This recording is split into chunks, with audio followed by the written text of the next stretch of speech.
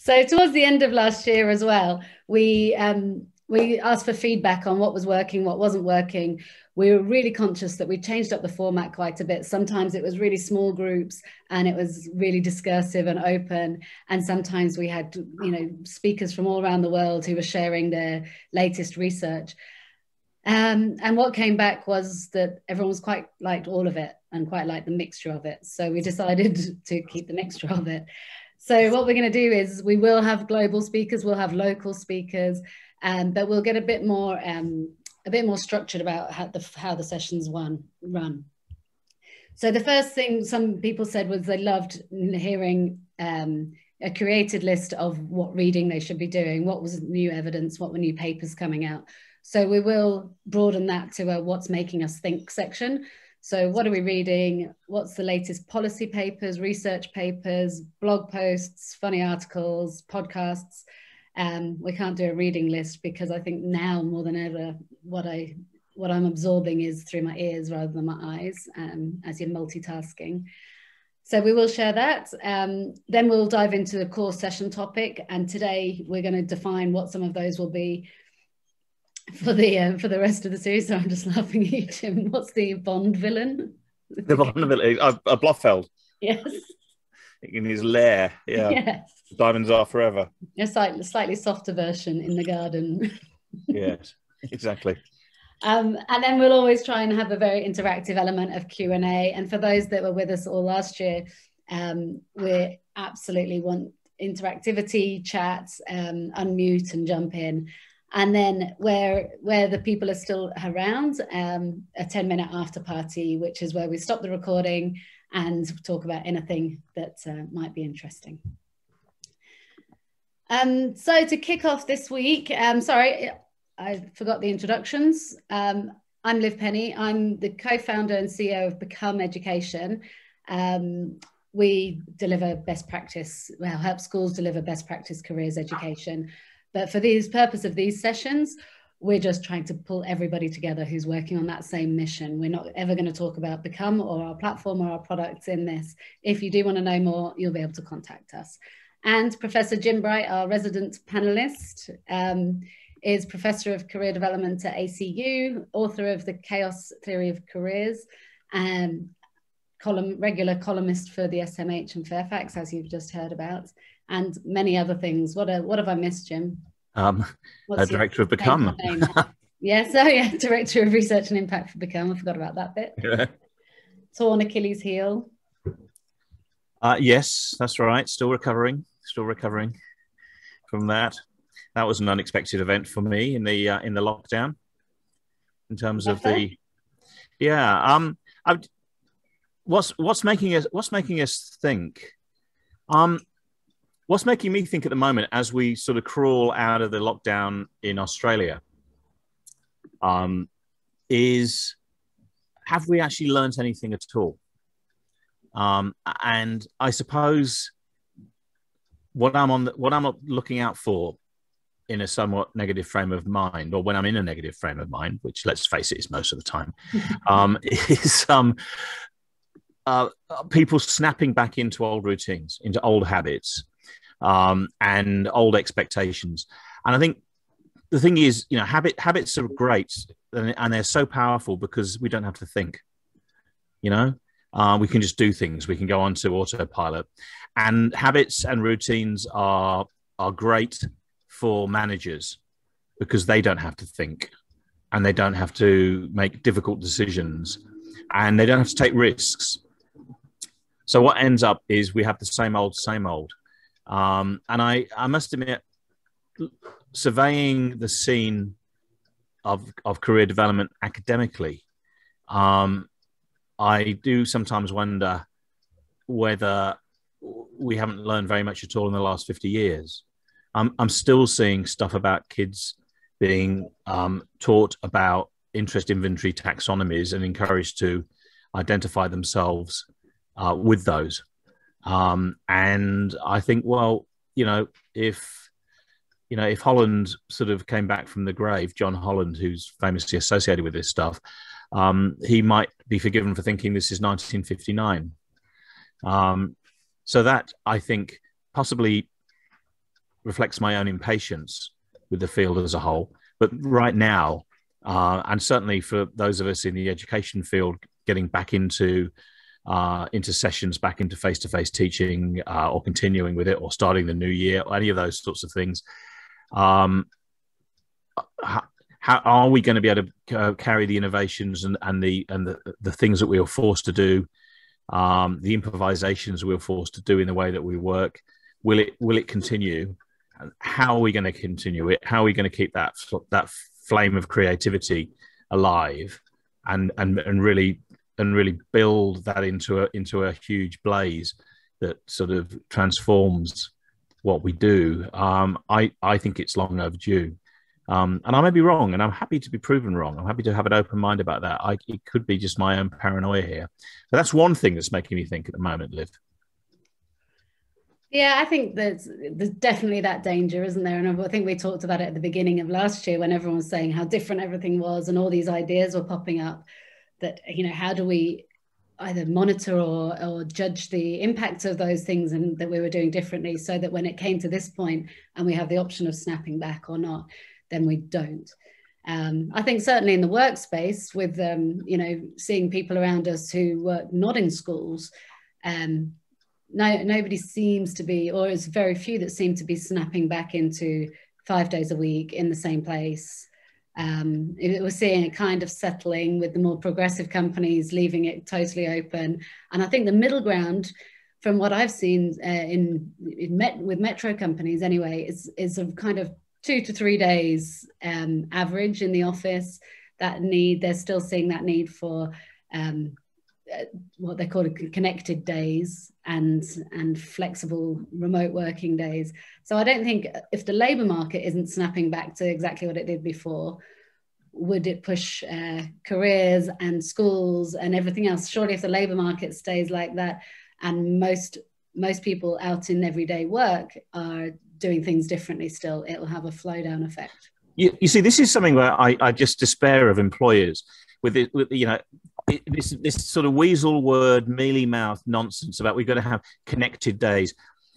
Anyone under the age of 96 has heard of a thing called social media and realizes the way that most people connect these days is through social media. So that holding on to this idea that somehow that the only way you can have creativity is if we all go down into an improvised bomb shelter in the London Tube circa 1943 in the Blitz. So we have human contact, physical contact, is the only way we're going to have creativity, seems to me to be just the sort of a wolf in sheep's clothing. It's just, and I think it's also, it's not principled at all. This idea, where's this mythical 2 or 3 days a week in the office? Where's the evidence that creates any greater level of creativity or effectiveness than people being in the office for 5 days or not at all? Well, hopefully they're going to collect a lot of evidence now. They've got the evidence from last year. But the one thing I have seen, and this is slightly tangential to what we're talking about today, is that new starters, so young people entering the workforce without a clue about how to work or the job to do, there's so much you learn on the job, it's just overheard. And, you absorb a lot from being there in person rather than what people say. So I think there is a balance to be struck. Yeah, you see, I think that is just a crashing lack of imagination on part of the employers that people can learn this stuff on the job with a whole bunch of different technology mediated channels. I know young kids are feeling kind of left out. It's only because people from our generation, and my apologies for those of you who don't identify with my generation, have brainwashed them into normalizing this idea that they've got to be chained to a desk after an hour's commute into a CBD. And I think that's how we still present work to kids at school, that this is something to be done away from home. It is virtuous. It is desirable to do that. The informal systems can only occur if in a real corridor rather than a virtual corridor, and so forth. And I actually think this is setting up a disconnect between young people's experience of technology and how they interact with their friends quite naturally, and being suddenly told, yeah, that might work in your social lives, but it won't work with work. And I don't think there's any coherent argument. Look, I mean, I'm not talking about hands-on, high-touch work here, clearly. But I'm talking about other forms of work which lend itself to social media. And that's that issue, and that's why I'm pushing back, Liv, is because that's exactly where I see the danger, that people aren't going to be bold enough. They'll use these sorts of arguments. And as for them collecting the data, I reckon you're dreaming. You're dreaming. I think it will be. I think companies will. Maybe the big ones will. Maybe the big consultancies will. I think small to medium enterprises won't, and that's where the majority of employers are. And they'll fall back on their prejudices. If they like people in the office, they'll have them in the office.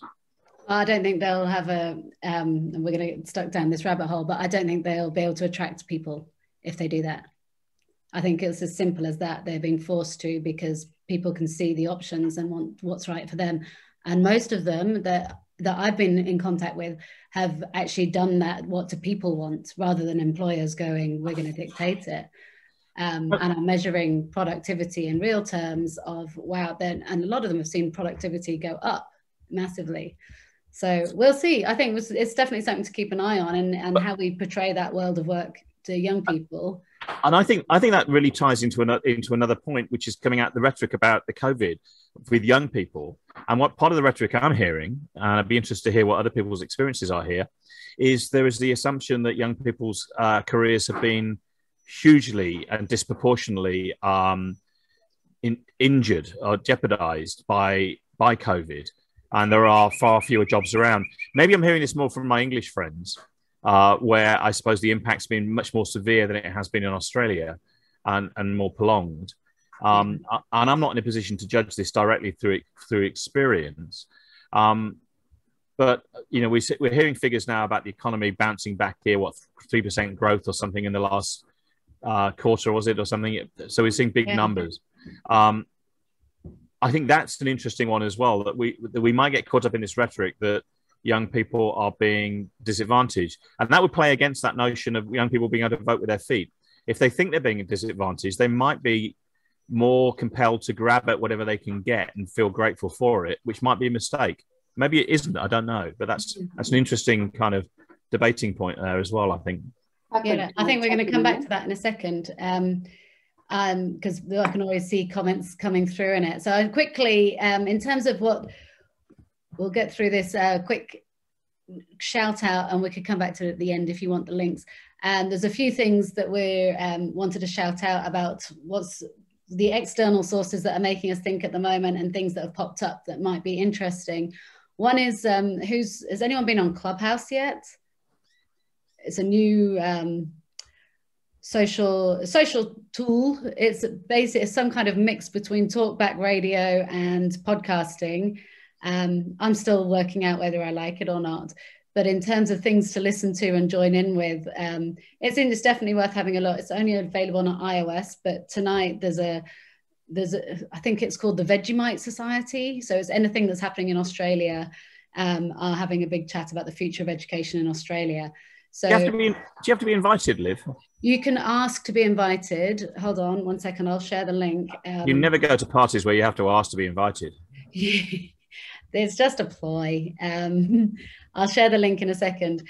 But as long as someone you know is already in there, they'll accept you. And then you feel like, oh, I'm so special. There are some good chats on there. I'll share the link in a minute. And I don't know how many people I'm allowed to let in, but you can definitely ask if I get in. The other thing that I've just downloaded, which is looks interesting but I haven't read yet, I've heard some great reviews, is Long Life Learning, which I thought was just going to be a play on lifelong learning, just to grab people's attention. And it doesn't seem wholly new. It's just about, you know, long careers and managing those on-ramps and off-ramps of continuous learning through work. But it has got some really good reviews. Jim, have you looked at it? No, I haven't actually. No, it's completely new to me. I haven't seen that one at all. Yeah, it's just a couple of weeks. It got a really good write-up in Forbes, so I'm going to try and read that before our next session. And the other one that I think we are going to come back to next session is the latest in the OECD education policy perspectives, following on from that PISA data and a couple of other ones about how schools can use careers education to protect young people in a recession. So we're hoping that that will, if it's relevant enough to enough people in the challenges that we talk about today, I think there's a lot to dig into there, and we're going to try and get one of the writers and contributors to come in and answer some questions and discuss that with us. It might be, sorry, I was going to say, it might be worth us covering in future times the UK Parliament debate on career development, which happened, I think, either last night or the night before. So there's actually a parliamentary debate about career development, which is almost unheard of anywhere in the world. So yeah. I'm not yet across what came out of that, but obviously the usual suspects like Tristan will be across that. Have you got the link anywhere handy? I could find it for you. I'll let you know, but I won't be able to do it by the end of this, unfortunately. No, okay. Well, and if anyone else has got anything else that they've read, or, we're not hounding the news every day, scrolling through everything, but anything you've read or is of interest by state, by country, please feel free to share it in this section, or flick it to us in advance if you think it's something worth diving into. So please drop it in the chat if you've got anything that you've read recently or things we should all know about. As I said, it could be policy, it could be anything. So today, and I think I can see that it's going to be a lively discussion already because we already jumped into it. What are the biggest issues facing careers leaders in 2021? And before we talk about the 2021 bit, we had this same conversation last year. This was the framing conversation for this whole series. So I thought it would be worth recapping what were those big buckets that were an issue last year. The first was COVID and the context-specific challenges around that. And the second one were those longer-term challenges to delivering best practice. So first off, let's jump into the COVID and context-specific challenges. And I'll just pick up on the chat here. So Mandy was saying that the online environment was a disaster for many students, lack of motivation, depression, and we should appreciate the direct experience and relationships in school. And I think a lot of people, and it probably depends on the person as well, because I'm sure some students thrived. Jim, you're more than happy working from home independently, and maybe because you have had that portfolio career. I think a lot of people probably do thrive in different environments. I think, yeah, I see that. Now, that comment from Mandy, I wonder if Mandy is in Victoria, a chance. And the reason I say that is I reckon, and I completely buy what Mandy's saying. I agree with her. So I'm not here to argue with that at all. I think it's a really good point. The point is that, online learning was a disaster for some kids, or many students. It's lack of motivation, depression is what Mandy writes in the chat. And I wonder whether one of the problems that we might have in terms of innovations generally is it's going to be conflated. The innovations that were forced upon us because of COVID are going to be conflated with the negative impacts of lockdown. So in other words, if you could work from home, but then go out to a cafe to see your mates, or go to the gym and work out, or do all the things, go to the cinema, or basically have the normal lives that was denied, particularly to Victorians, but at one time or another to most of us around the country, it may be that online learning is not quite the negative that so many students found. And that is a really tricky one to tease apart, because those things happened at the same time in unprecedented ways. So I'm not at all disagreeing with Mandy's sentiment, but I did want to raise that as something to be careful when you're interpreting reactions and data on this, because those two big events, which are kind of related but not the same, happened at the same time. So I think that's an issue. To the other point, I think what is coming out in the research really strongly, which is no surprise to me with a psychologist background, is people are different and people have different preferences for what they do and don't want. I don't like to fall into simplifications like extroversion and introversion, but I do think that broadly there are some people who gain energy from others, and for other people they're extroverts typically, and for other people just drains their energy completely, and they are more happy in their own company. I think an overriding psychological factor in the design of work or learning, I think, is personal discretion. And the more personal discretion a learner or an employee has, the lower levels of stress. And this is what we found in the stress research time and time again. It's one of the most powerful findings. If people have a sense of control over how they have to meet the demands placed upon them, they have lower levels of stress. Clearly, support is important too in that. But people having control over when they do their homework, when they do their work, and how they go about doing their work, generally leads to better psychological outcomes, better levels of engagement, better levels of productivity. So I suppose one of the things that is dangerous is to get too emphatic that online learning is the way forward and everyone loves it, or equally that everyone hates it. I think we're going to find it's going to be a blend, and that's going to be a challenge for employers. It's also going to be a challenge for the way that we go about career education and career counselling. I think a lot of us have been people focused, and we like the idea of having a chat with people and counselling people and doing the warm and fuzzies. And it might be a challenge for some of us that some people really don't necessarily benefit from that, and they can develop their relationships better mediated through a screen or through an earpiece, or through simply real old-fashioned technology of sitting down and reading something. And I think that's always been the case, but we've never really had the alternatives before. And last year, obviously, there's the impact of lockdown and the environment, but there was also this fear that, you know, what they were looking into, they were facing into this awful prospect of underemployment and unemployment and lack of jobs and a massive recession. And as you just said, you know, in Australia, certainly, we seem to have not hit what we thought we were going to hit.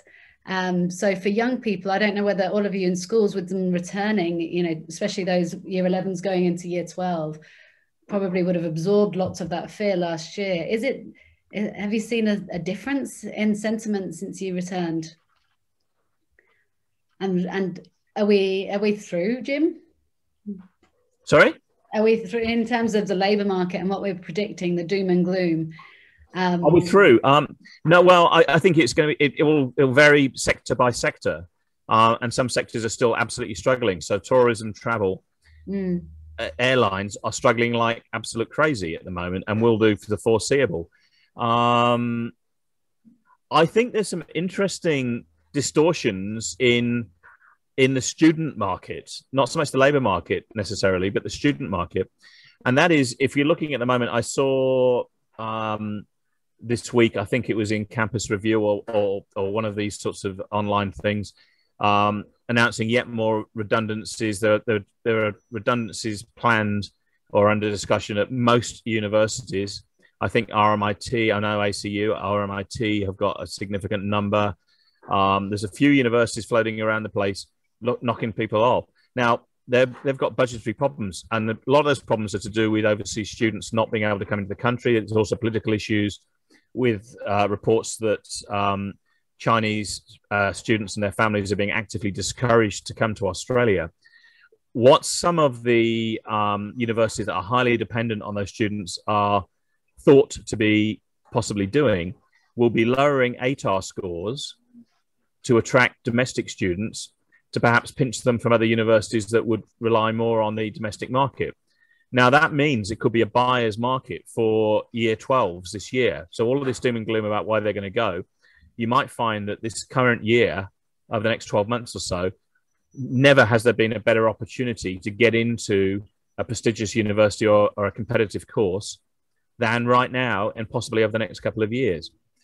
That could have all kinds of distorting impacts in terms of what students choose to do and the pressures from their families. Like, well, you know, I know you want to do X, but it'd be a shame to waste this opportunity to get into Y because it won't perhaps exist again in a few years' time. I don't know what the attendees think about that kind of notion, but it's crossed my mind that could be a very short term and a very immediate distortion. I think that was happening last year as well, wasn't it? I mean, Grace is nodding away there. You saw that a lot. Do you want to jump in, Grace? Yeah, I was just going to say, yeah, it did happen. I mean, there were some university courses in Victoria here, quite, you know, obviously the prestigious ones, we typically know what they are. Their ATARs dropped, yeah. And I was surprised, but it would have been because of their fear of not having enough students in those courses. And if typically you may be taking the top group of students, you know, that's a small bunch. So you had to just, lower again. I think it's interesting. I remember my putting on my ACU hat for a second, my recently departed Vice Chancellor, Greg Craven, in an opinion piece, actually, and it's characteristically provocatively suggested that perhaps some of these, for instance, group of 8 universities, in other words, the Sandstone universities, typically the first university in each major city, may not have the infrastructure and support structure for students coming in with lower ATARs than they normally are accustomed to, in terms of, you know, familiarity with learning, learning support and so forth, which is absolutely standard stuff now in a lot of other universities. I don't know whether that criticism or observation has any validity or not, but it certainly sort of, I thought that was an interesting aspect, that maybe students will be going into places where they're not supported in a way that they perhaps need to be. And probably won't have that data to provide insights into this year's year 12. We won't know the impact of that in time to know whether it was a real valid concern for last year, with people doing courses and choosing courses because they could rather than they should. Yeah, it's a bit dangerous not having those reports and not having the welfare. I don't know whether anyone's heard any views or data yet about the year 13s and how they're faring. Feel free to drop it in the chat if you have. I think it's probably too early. So the other big part around the COVID was the mental health challenge, and a lot of what we talked about towards the end of last year was this increasing understanding that careers and a future outlook was a real protective factor for students in terms of well-being. And I'm really interested. I certainly became very aware of the number of schools that were seeing that, the amount of evidence that was coming out, and the number of schools that was seeing it as an opportunity to create space for these two areas that are, you know, underrepresented in the curriculum and are vital. So putting them together by recognizing that, you know, careers education has these aligned outcomes. I'd be really interested to hear if there's been an increase in that understanding and whether careers people have been pulled in to address mental health. We've certainly been asked where there are cohorts with, you know, urgent mental health and lack of future horizon and hope to come in and help from a careers and future outlook perspective.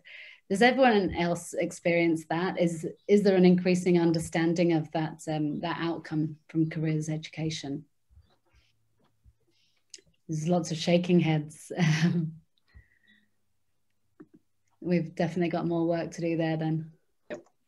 I'm happy to make another comment, but I was just leaving the floor to other people. All right. What about Shelley? Shelby maybe should talk.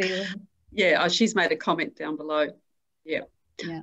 I was just going to say that our school leadership certainly was far more receptive to hearing about more programs and what is possible within our structures for essentially social and emotional well-being, because, you know, we have, myself and another colleague have worked hard to push the angle that, you know, it's through a futures education program that you can, you know, feed a student's sense of feeling good about themselves because they've got that opportunity to explore and talk through. So certainly this year in what we're trying to do across particularly year 9, 10, 11 and 12, definitely far more receptive because they see it as a way of helping a student's overall well-being. Yeah. Okay. Barry's found that careers advisors have been busier this year than any other, so reluctant to take on anything additional in terms of thinking. I wonder what Barry means by that. Why have you been busier? That might be a useful thing. It might be an interesting point to discuss.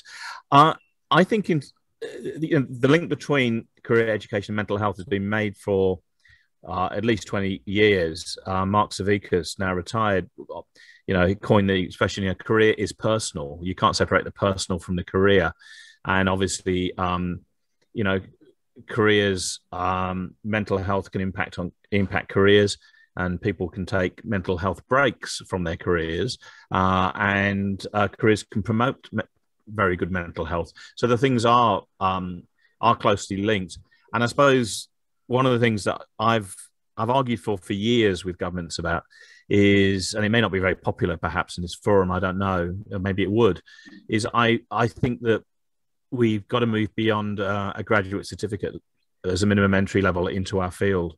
I think if we're going to be fully professional, we need to be properly postgraduate. In other words, minimum masters and routinely PhD amongst that. Not everybody, but you know, a fair smattering, both to keep the research side alive, to keep the discipline vibrant, and keep us having evidence.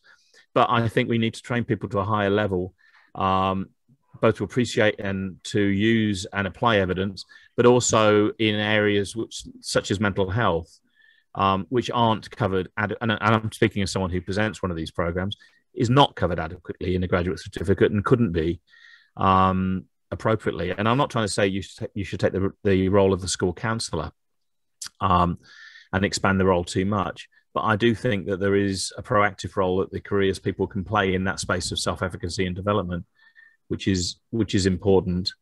I think there's another issue that's playing on my mind, and it has done for some time with young people. And I noticed this over the lockdown and also over the Christmas period, that I'm privileged enough to live in quite a nice part of Sydney, where inevitably the property prices are very, very high.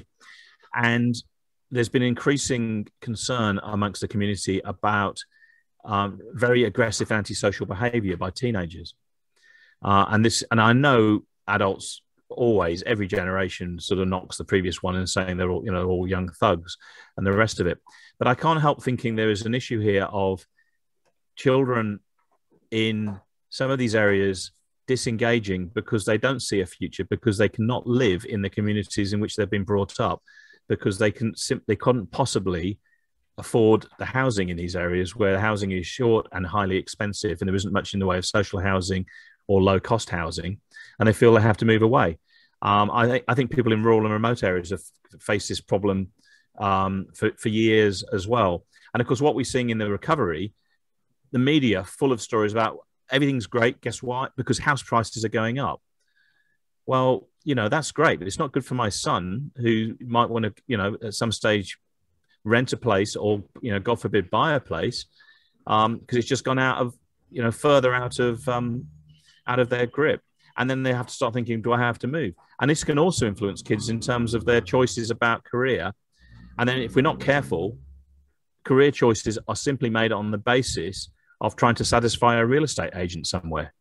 And I think that's a concern. Maybe it's just me that has that concern. I don't know, but I see that as a problem. I don't know how careers people are going to solve it. I don't, but I do think that part of a disengagement is that just the basic cost of living in Australia has rocketed, and many of us have benefited from that and think it's wonderful, but we're leaving people behind.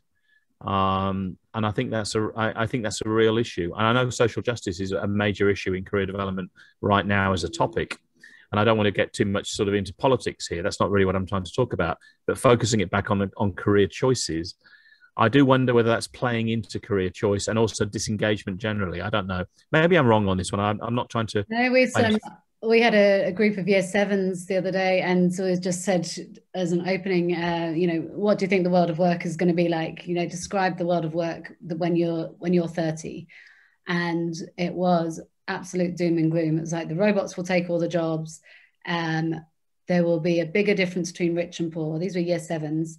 The gap between rich and poor is getting greater, and I probably won't get a driving license because cars will drive themselves, and I probably won't be able to afford a house at year 7. And that was nods all around. It wasn't one particularly tuned in. this was the media headlines coming through from them. So I think it is definitely that hope about the, a lot of people say, they don't have a concept of work and life. And there's certainly misalignment of, educational plans with their aspiration plans. But there are some realities that they can't ignore, and that is that they probably won't be able to afford a house. So they're real things about hope. But I like the Lynette's comment there about, the optimistic flip side of all this. And one of the things we learned from COVID and lockdown is that we can actually work from anywhere. So you can buy a house, and obviously not in Byron Bay because all the A-listers and movie stars have moved there. But lots of people can now, even if you're working 1 day a week in a city, that's a doable commute, and you can live somewhere else. So, we always try and talk about the optimistic flip sides of all this with young people, and they have to manage it, but it is the reality. I think there's a real danger, and I hear it a lot on community forums where I live, to the point where I've actually produced some T-shirts which are called Narrabeen Gothic with abandoned shopping trolleys on them, to sort of point out that this constant refrain of "we live in paradise" is actually alienating for a lot of people, because they think, well, yeah, we live in paradise, but I'll have to leave it soon. So yes, I can work. You can work elsewhere, and yes, technology does mean we can spread out and work in other places. But guess who's going to be obliged to have to do that?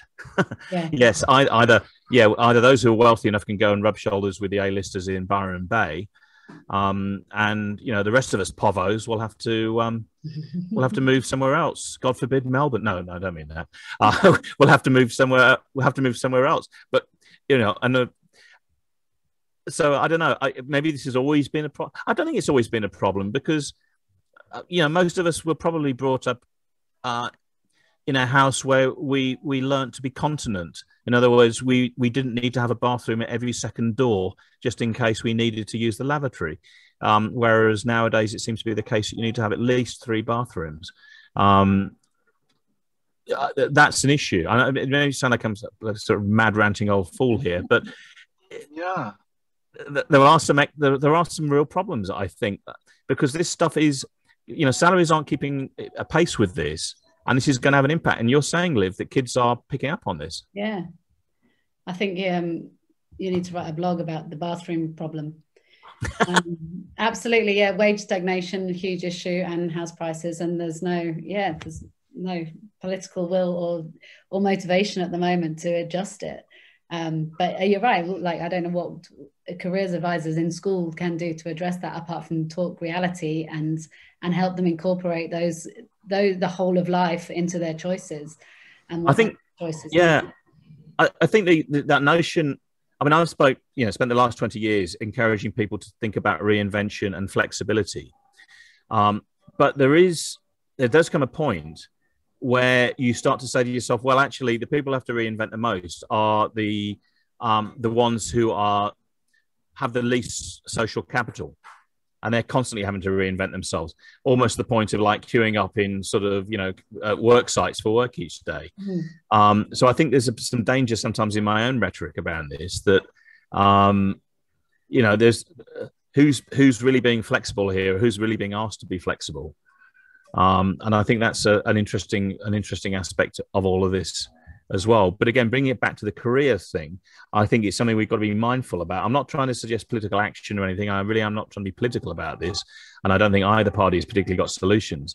But I think that we've got to be really mindful of this, in how this distorts people's ideas about what it is they want to pursue and their pathways. Yeah, definitely. And what about the positives that we took out of those challenges? Because we had a session towards the end of last year, whereas we talked about the positives that Year 12 need to know. And a lot of that was the adaptability, resilience. They've seen change in action. They've seen chaos in action and have come out the other side.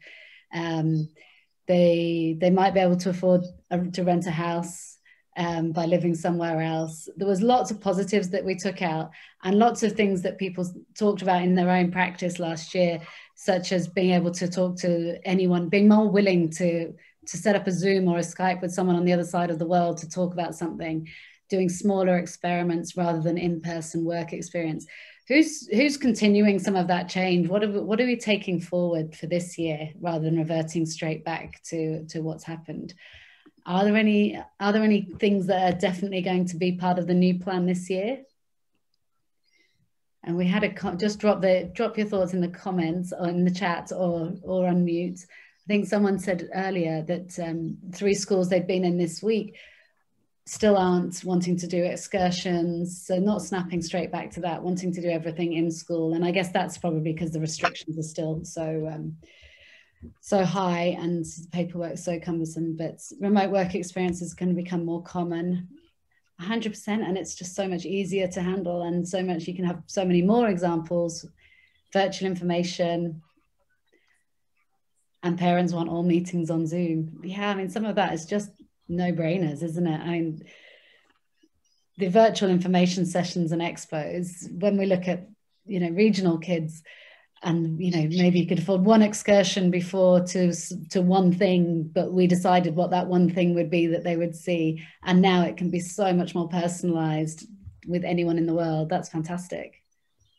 I think parents everywhere are happy with the Zoom meetings as well.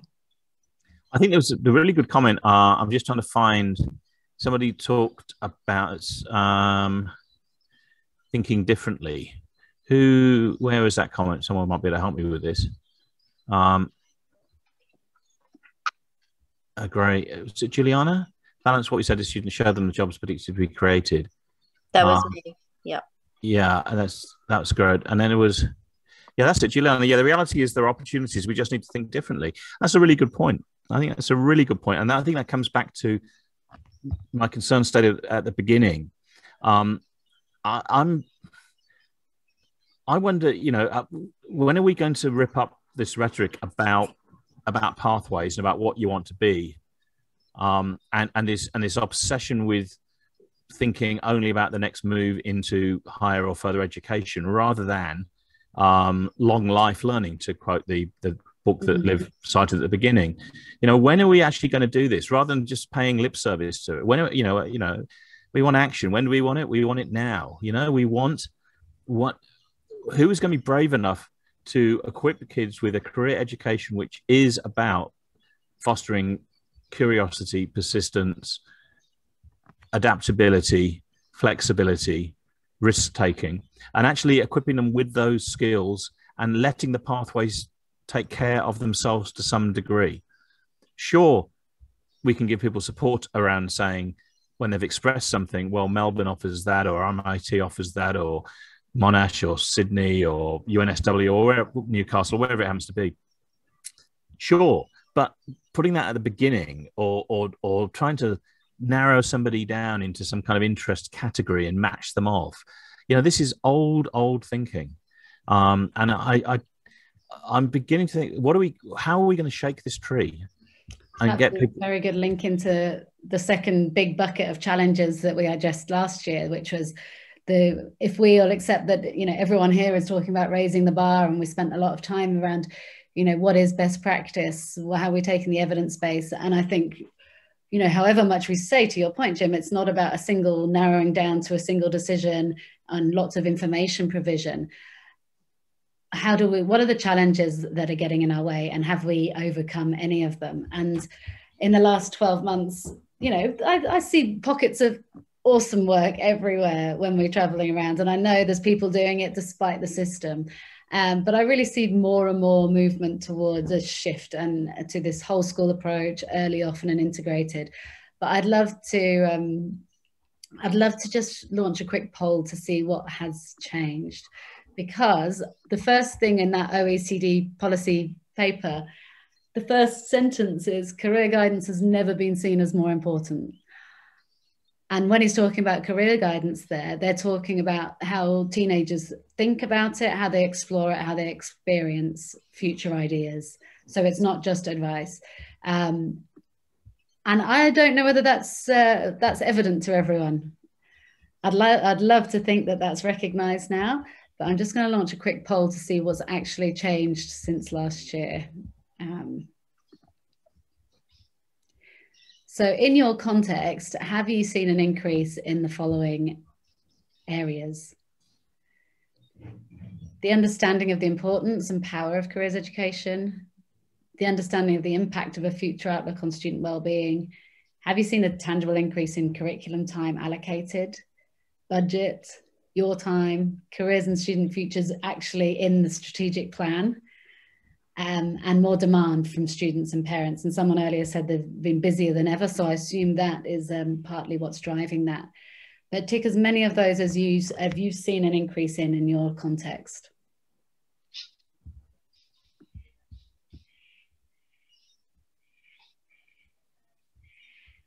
Am I supposed to be doing the Anthony Green bit now by talking about the early polling coming in from the the booth in Camberwell? Well, it'll be really interesting to see the results of this from this group, because I think, you're only able to tick one. I had thought it was set up for multiple choice. Is everyone seeing the same? You can only do one. Or you have to do the one that's most important, the one that you've seen the most increase in then. Tell you what you could do, Liv. You could start it again and do it for the first option, and then the second option, and the third option, and just write down the answers. Yes.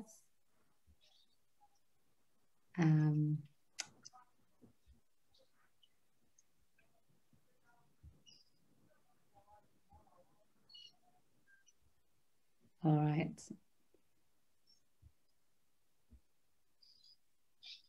Not much. All right, I'm going to launch it again so people can do a different one. That's a good idea.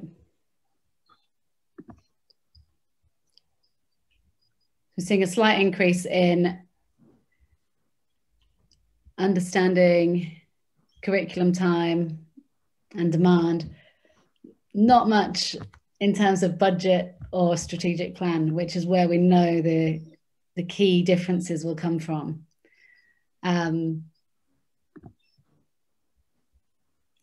I'm going to relaunch it for your second one. See if there's anything else that's come through.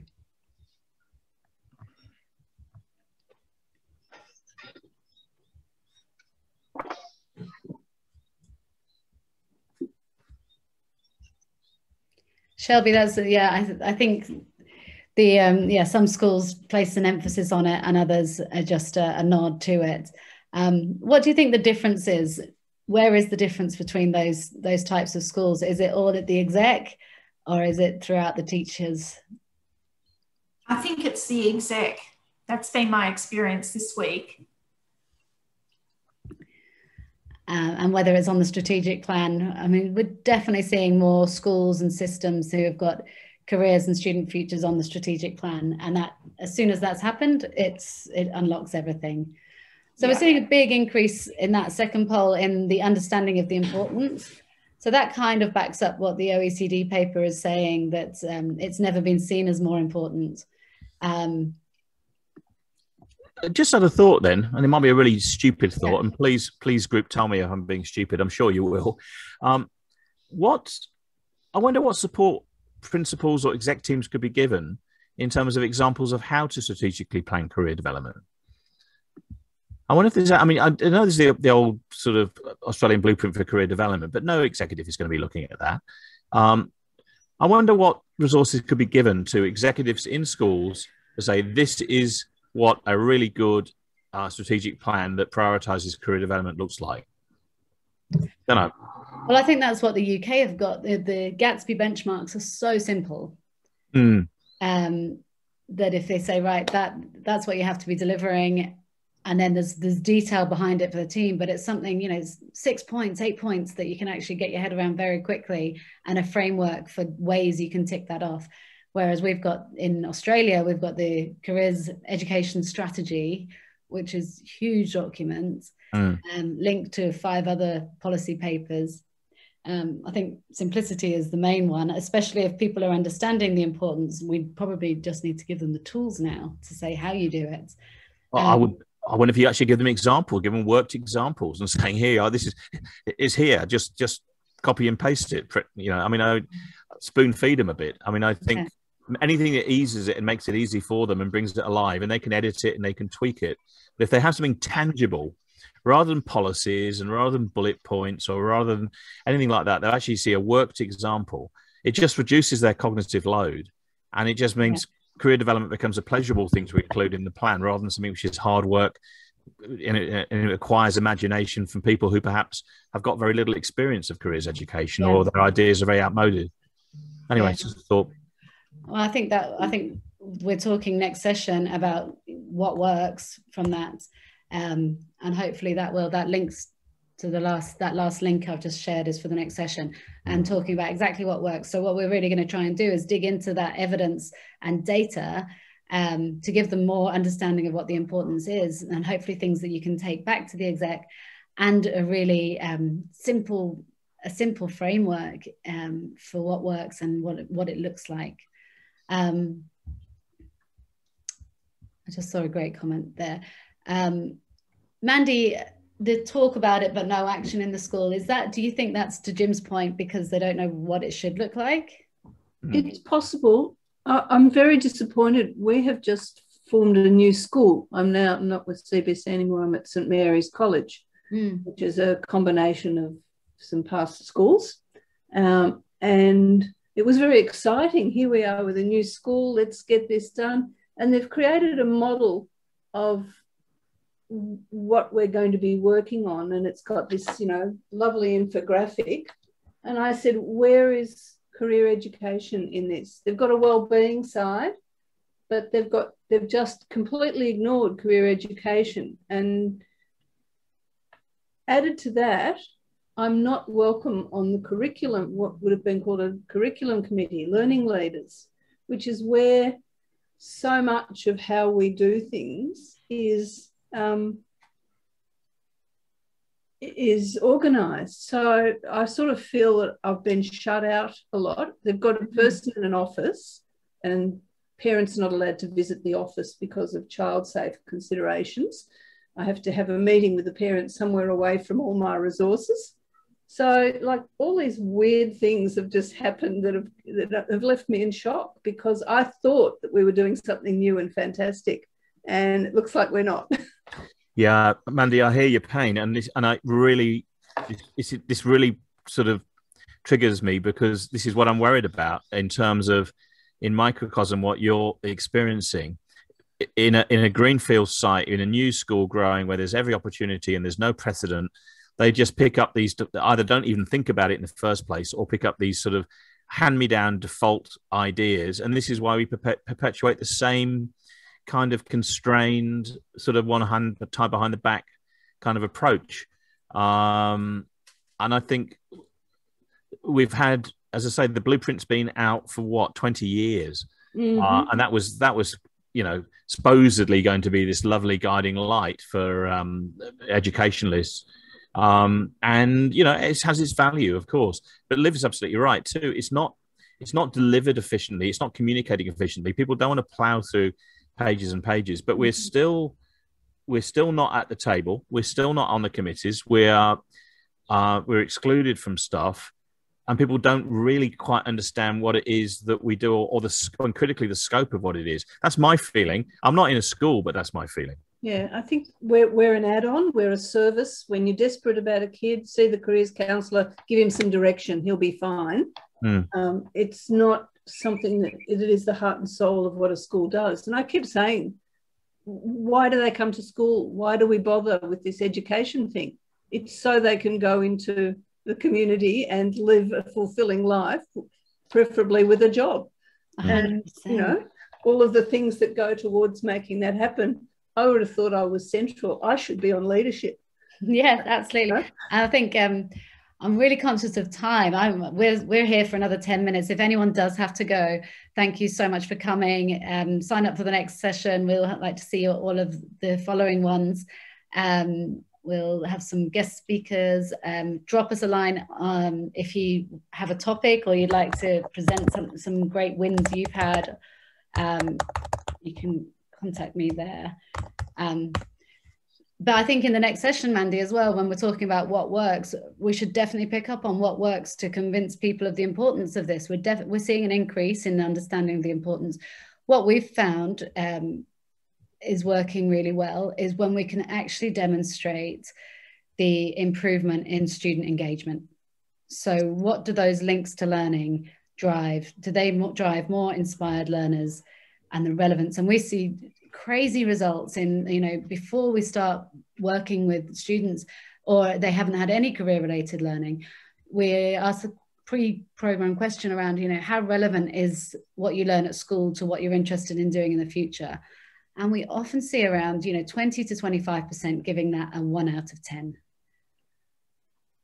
which is crazy. You've got a quarter of the kids who see no reason in why they're there. And to your point, exactly, Mandy, you're saying, why are we here if we're not connecting those dots? You know, it's human motivation it's human nature to be motivated by a future vision of something. And that's what drives what you work on, what you focus on. So I think there's lots of data that we can tap into to share with principals and schools to see not only why this is important, but how it fits.